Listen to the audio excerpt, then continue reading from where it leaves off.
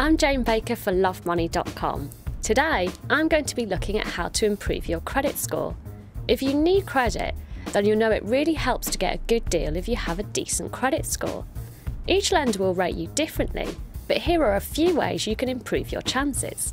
First of all, get a credit report to see how high your credit score is.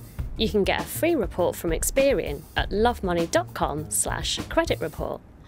If you feel it doesn't accurately reflect your financial behaviour, you can add a notice of correction.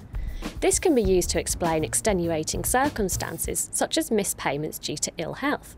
Secondly, if you're not on the electoral roll at your current address, get on it now. Lenders check it to make sure you are who you say you are.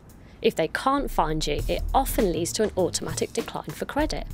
Thirdly, don't go mad applying for credit all over the place. Lenders will take a dim view of borrowers who have applied for credit more than twice in the last 6 months. If you're rejected, check your credit report again to try to identify why. Clearly, you want to show a prospective lender you can manage the credit you already have. So do make sure you pay your credit card, any loans and your mortgage on time.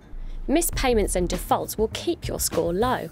You should also close any empty credit accounts you don't use anymore.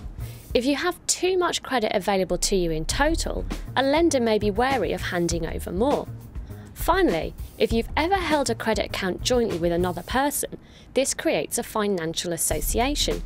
If you're no longer connected, be sure to notify a credit reference agency. That way your credit score won't be affected if they manage their finances badly in the future. That's it from me today. Thanks for watching Make Your Money Go Further, and see you next time.